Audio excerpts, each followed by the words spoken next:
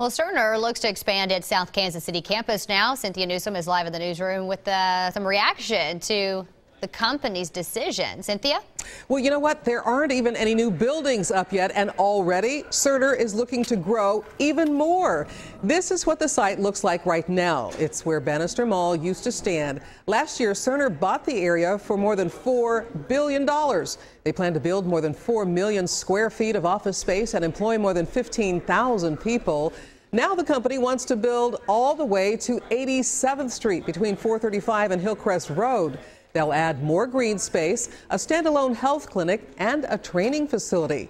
City Councilman John Sharp has been a longtime supporter of development in South Kansas City. He believes the Cerner jobs will lead to even more businesses.